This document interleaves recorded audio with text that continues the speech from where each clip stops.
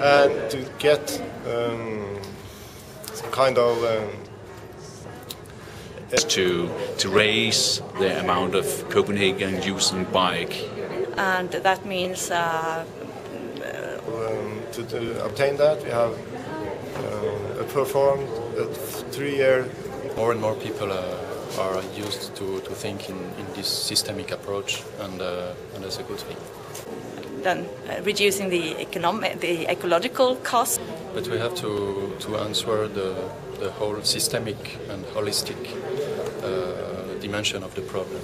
To the daily transport, and what we would like is that 50% of the Copenhageners use the bike every day. Okay, so in your own life, think about what makes you happy. Yeah. If we are to obtain sustainable development, we need to lower the emissions in the cities and the communities of the world.